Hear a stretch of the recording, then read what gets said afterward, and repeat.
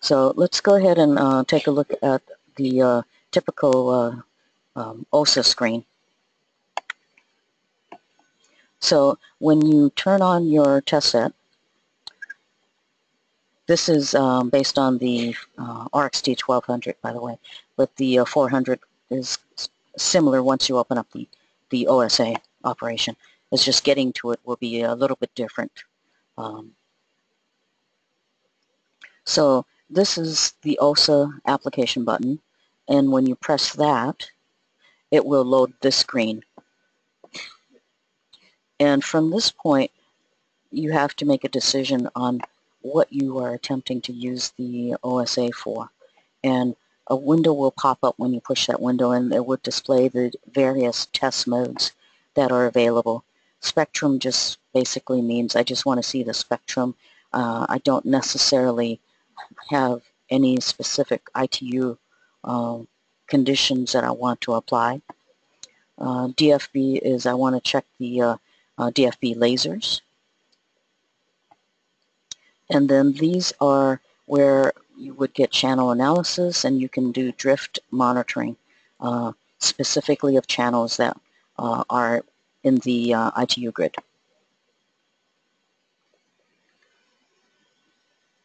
Once you choose a test mode, you will get a settings that is specifically for the mode of operation that you plan to be using the tool on. And you'll find that if you play with the unit, that the setup screen can be different depending on the test mode that you actually choose. So this is just one of the settings setup screens that you may see.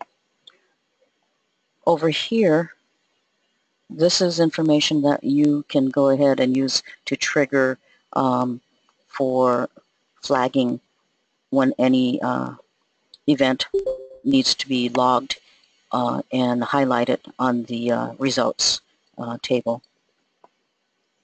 This span power here is basically where you can measure all the energy generated from here to there or between two markers. This button here controls if you want OSNR, what type of position from the ITU grid do you want to measure noise floor, because this is the position of the noise floor in relationship to the ITU grid, or you can do your own user size, or we can choose to do the in-band, and I'll talk a little bit more about in-band a little bit later.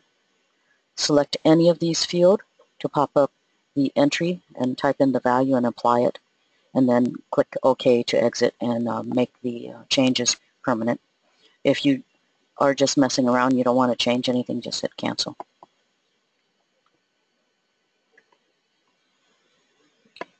So if you do not connect a fiber or a light signal to your OSA, but you choose to hit a sweep button, there are two sweep buttons. A single sweep means just scan it one time, the full spectrum. And in this instance, you'll see that you've got a straight line on the very, very lower part of the display window. This line and this position of the line is telling me that my module is installed. I can read it fine, but you have not put any light into the test port. Repeat sweep is just continuous scanning until I tell you to stop. There are three color indicators, yellow being the current and active activity on your network.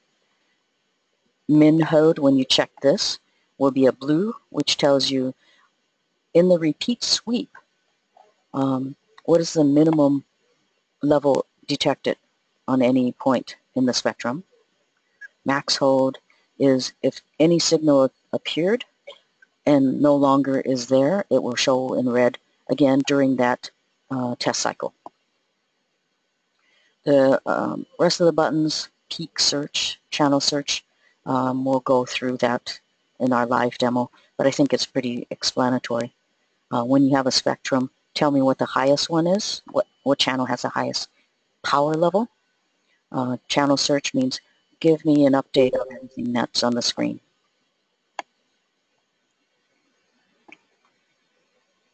Okay, so earlier I alluded to the fact that there is span power to measure all the light energy that's being put into that fiber.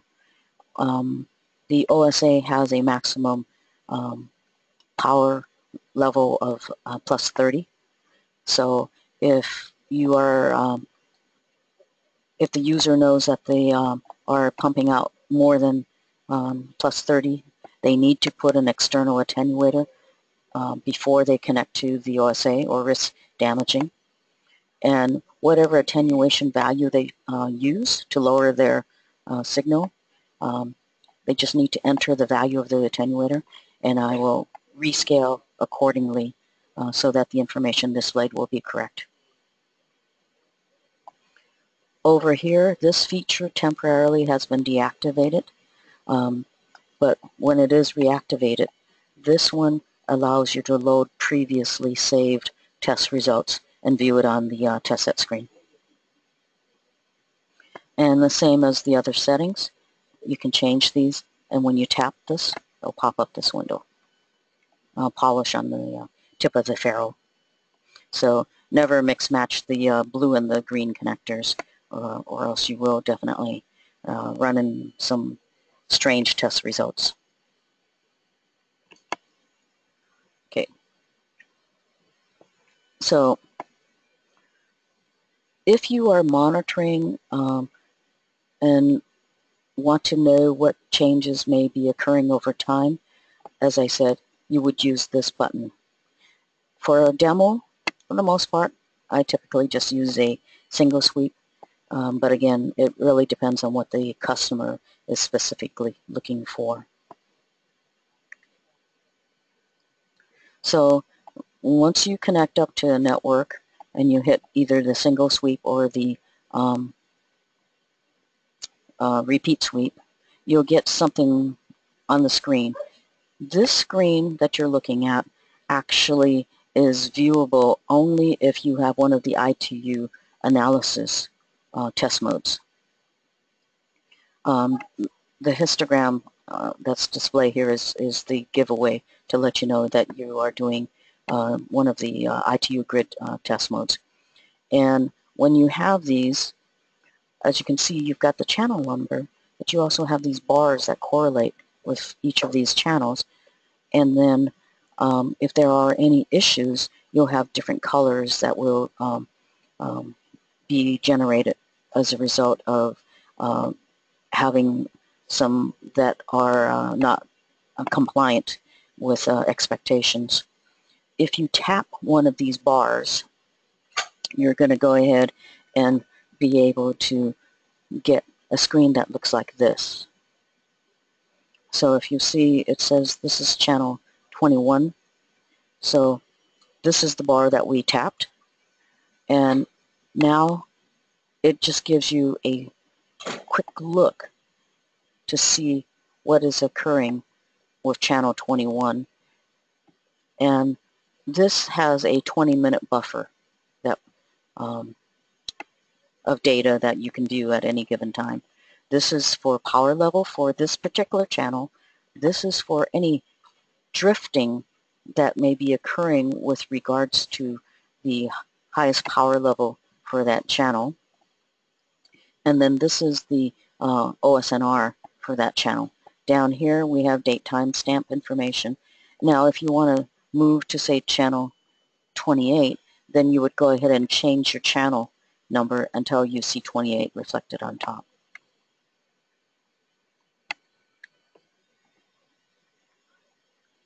If you want to look only at the results in tabular format, hit this display mode button and it will toggle you to a new view. And if you have more than one page of information to look at, you just choose your page number and view.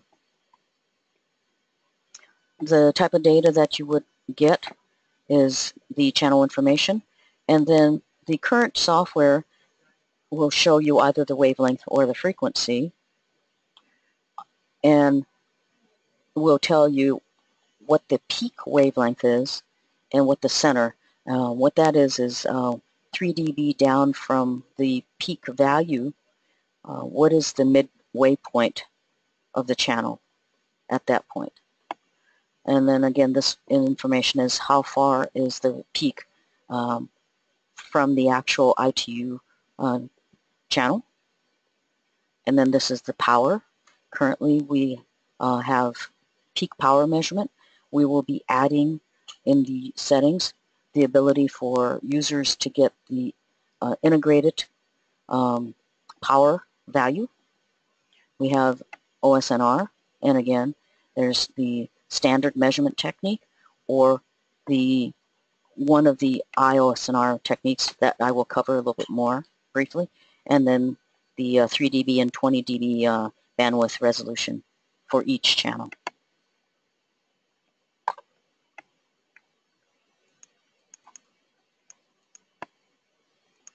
So I have a question. What is the minimum level requirement I have to run in situations where a 90-10 splitter was needed to provide access to the composite light and not enough signal level was presented for the OSA to acquire a signal? Okay, so basically for the OSA to be able to detect the signal, I need to have the power coming out from the system to be at least negative 40 dBm level for me to be able to detect it.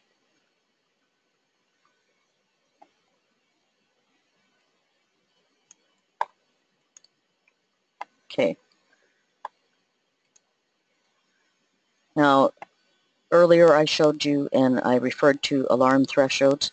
Any events that violate the desired settings will be tracked on this view. Again, I just click display and then I change to this view so you can see the daytime stamps and anything that happened on any specific channel and what it was that triggered the alarm. Okay, zoom. Let me talk a little bit about the operation. This button here is a threshold button. These are event markers, blue and green. This is the magnifier zoom button. This is the shift button. This is give me the full screen view again. So if you were to hit this button, then go on your screen, click and drag and release. If this box goes from green to white, it will complete the zoom request. If you release when the box is still green, it will ignore your request because we don't have, at the current software, the ability to give you that granularity of zooming. We are going to be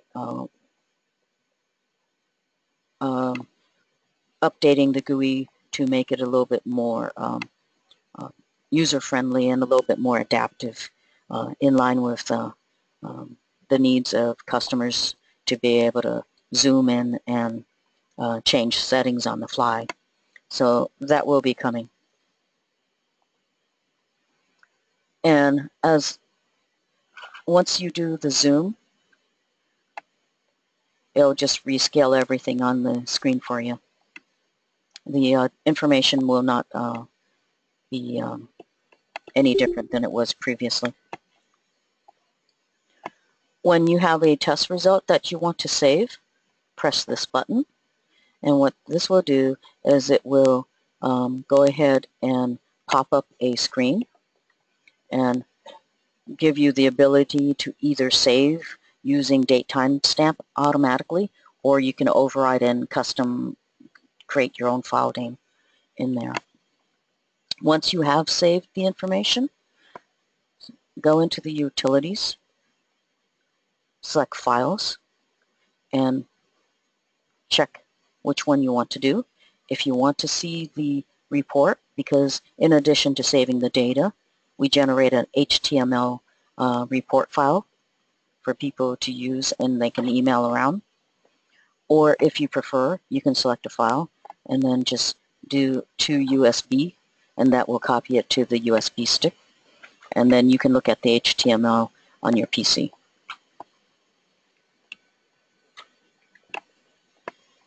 Let's talk a little bit about the competition. So I've got two comparisons for you. The first one being the 4500. The 4500 has a C-band, C plus L, or C through L, and full band, as I referred to. And in the 4500, we have the ability to combine the full band and C-band, or if there is a demand, we could combine full band and C plus L. What is different about this? The difference is, like I said, the spectral range in which we can make measurements. But the most important thing is resolution bandwidth. Resolution bandwidth dictates how closely spaced the channels can be for our OSA to be able to resolve and display each channel as a single entity on our screen. So, for example, on our C-band, and again, remember this is the 4500, this is 0.15 typical performance. The C plus L band is 0.32 nanometer. And this is the distance where the signal is 3 dB down from its peak value. And for full band, again, remember, full band, a lot of times people use that because they're doing CWM. We have a 3.5 nanometer. If you take a look at the competitors, I threw the VeEX 110 module, the X-FO5230, and the Yokogawa 6375. You'll see that these guys will be able to provide 0.1 in the C-band. So we knew that this was not quite as good as the competitors, but we also knew that we could get there. And next week we're announcing the new OSA family that will provide that, and I'll cover that next. So as far as the performance is concerned, this number here tells you what the light signal needs to be in order for the machine to be able to even make any measurement whatsoever for the 4500. This is the channel spacing. The lowest we can support in this design is 37.5, which is just enough to be able to detect the flex grid channel spacing for 37.5. Our measurement time is going to be 5 seconds or less. The measurement time for the competition will vary. X-FO tells you it's 1 second, but again, that depends on the situation. There's a lot of little footnotes to read to see what the worst case scenario can be. And again, this is for just regular OSNR testing of 5 seconds. For us, it's 5 seconds whether it's OSNR or our I-band technique. And for these guys, for the VeEX, it can be over 35 seconds to do the in-band testing. And this one's a little bit faster. This one runs at about 15 seconds, if I recall correctly.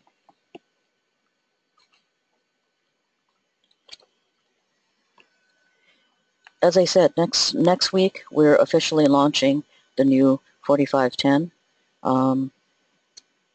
I'm trying to get modules built so that we can provide them For those of you who've already got the word in advance, the performance is going to be 0.1 on the C-band, which puts us right in the same ballpark.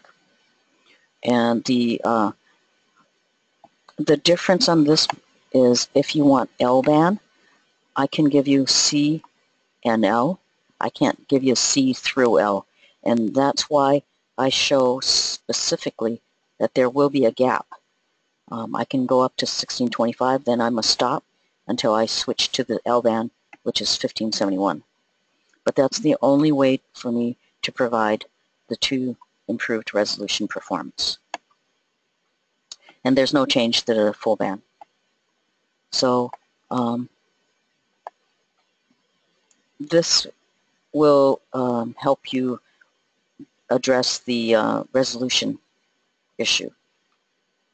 The rest of the specs are the same as the 4500. Oh, one thing I should point out, the 4510 is a little bit more money. We have not released the price list, but it probably will be released either next week or the following week at the latest, amplified and re-amplified, which then creates some uncertainty as to what the true optical signal-to-noise floor would be for signals that traverse through multiple ROADMs. So let's look at how OSNR is measured. Your traditional method was defined, and when the systems were first rolled out for WDM, there was no problems with clearly measuring what the noise between channels were. And the peak is here. You have a choice. You can use the noise floor to the left side, the right side, or the average of the noise floor. Because amplifiers are not flat, there's a curve when you look at your signals. And this is referred to as out of band. In other words, I'm measuring the noise that's not within the signal, but just to the side of the signal. And that's the traditional OSNR measurement technique. And then there is 3 different methods of doing in-band that has been approved. Method 1 is if you have overlapping signals and you're interested in doing OSNR, find the empty channel that's within a few channel spacings of this and use the noise floor from that channel. The assumption is that if you're not too far away from this specific channel, then the noise floor curve will not be that far changed in its signature. This is the technique that the 4500 is using. Method B is when you have this type of scenario, overlapping spectrum, run another narrow filter to block the overlapping signal so that the only energy that you get will be within this, and you'll not see the effects of this. And by doing that, I'm able to go ahead and be able to measure my noise here and my noise here. And this is the technique that Expo uses in their 5230. But this technique basically will only be able to give you results up to about 20 dB in performance. And it does require additional scanning of the spectrum. Method C, which is basically read your signal and then resweep by turning off every channel one at a time in the spectrum. And this is the technique that VeEX is using, and This is also referred to as polarization nullification. This technique works if there is only Muted.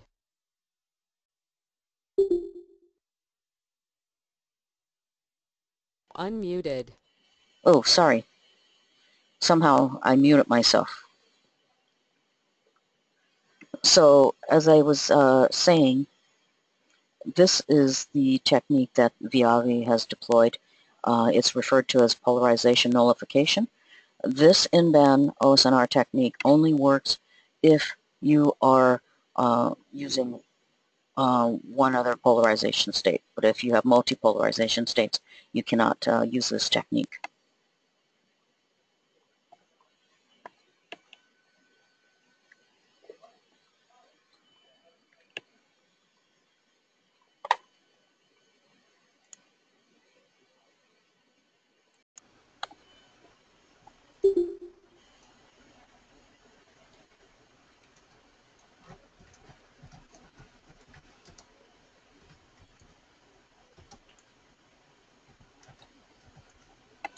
Okay, so since there aren't any questions, I'm going to move us over to a live demo. What I have here is I have 10 100 gig channels being pumped into my OSA through a coupler, and at the same time period I have one channel that is being transmitted using a 4111 OLS. So this channel here, I've got this set up so that it is in repeat sweep mode, and I'm going to turn this on right now so you can see all three. And I've just changed the light source from the 4111,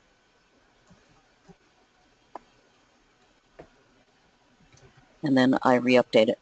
So this was the old tuning, and this is the current state.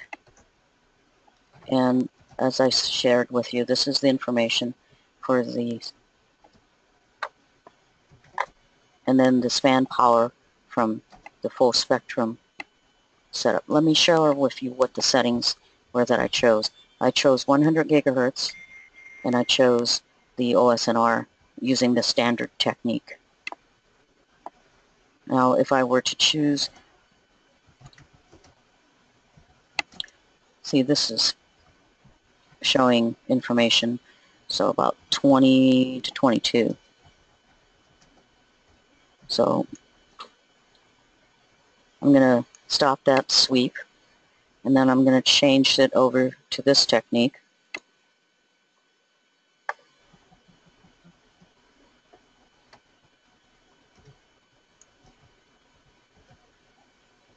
And you see now that I'm getting a measurement, and this tells you that I'm using the looking for the noise floor near, and now I'm registering that the actual noise floor is down around here, but I'm not going to bother to report anything because it exceeds 35. Okay. If you want to have the units in frequency, click this button, and now everything will be in frequency instead of in nanometers.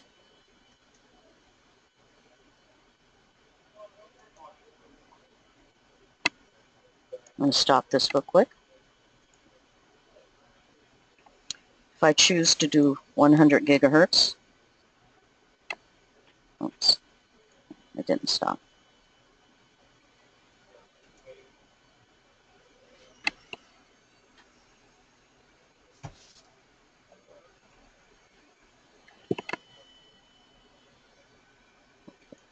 Let's do that.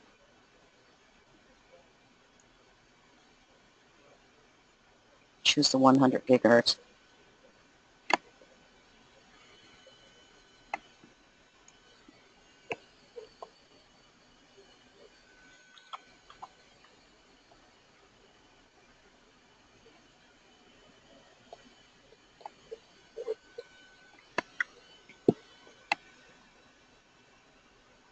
put it in repeat sweep again.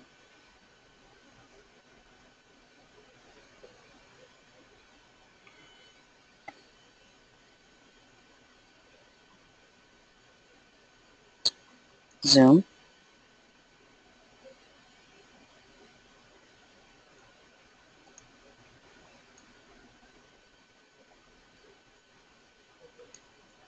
I'm not trying to do it this way.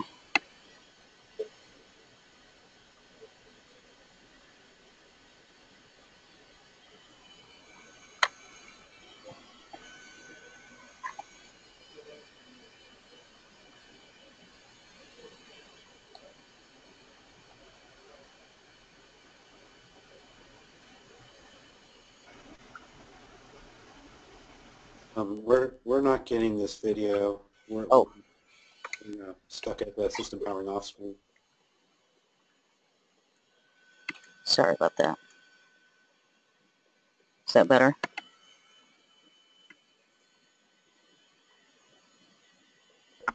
Yes.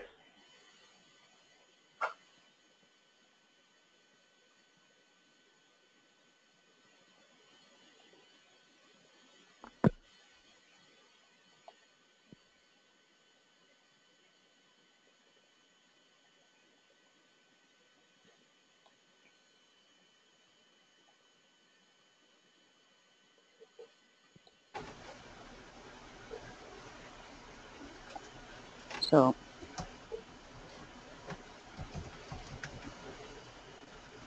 this now is just going to allow someone to monitor power levels and drift from the ITU channel, and also any changes to the OSNR.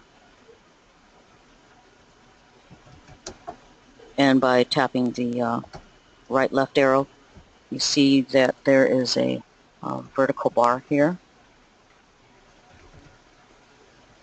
That vertical bar reflects the value information.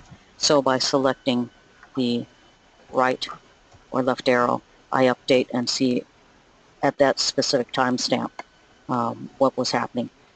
And you would only do this, obviously, if you see something occur. And then if you wanted to change your channel, you can change the channel information.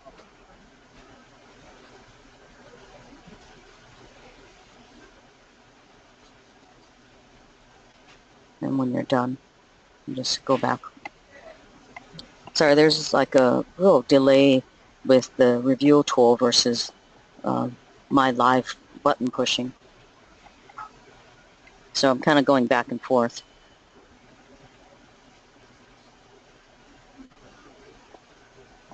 Now, I'm going to give you one other look here.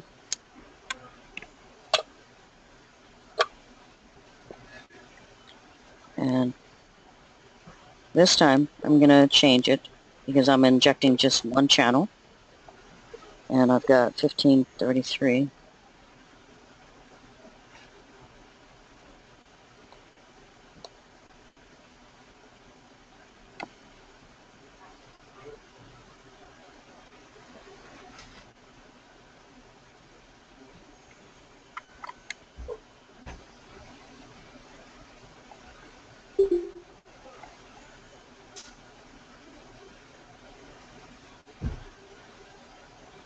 Oops.